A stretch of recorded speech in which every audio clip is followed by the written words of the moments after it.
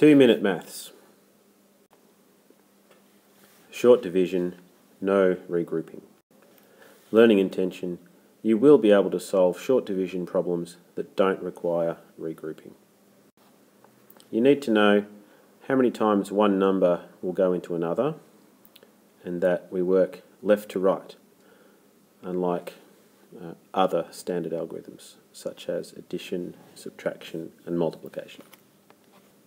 You don't need to know that the numbers in a division sum are called the dividend, the divisor and the quotient, in terms of the dividend divided by the divisor equals the quotient.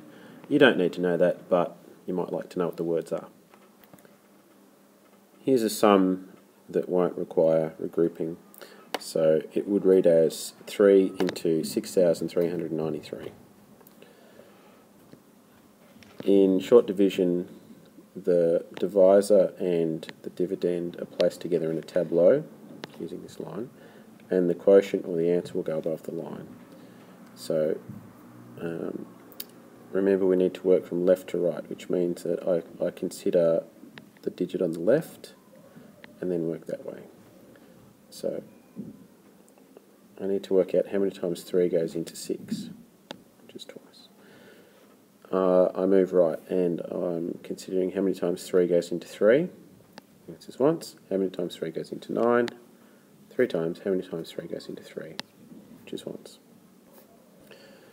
Here's another example.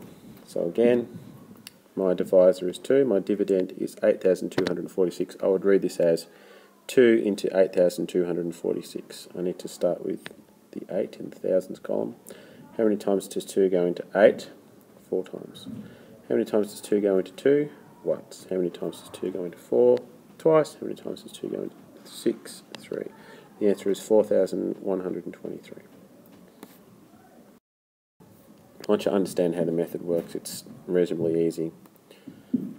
4 goes into 4 once. 4 doesn't go into 0, so I would hold place with a 0 above the line. 4 goes into 8 twice, and 4 goes into 4 once. The answer is 1,021. Key point, don't forget to hold place with 0 above the line. For example, in this sum, 4 into 4,168, 4 goes into 4 once. 4 does not go into 1, so we'd have to hold place above the line with a 0. Now, where a lot of students go wrong is that they then will go straight to 4 into 6, but you need to consider the 1 and 6 together because we haven't actually dealt with the 1 yet.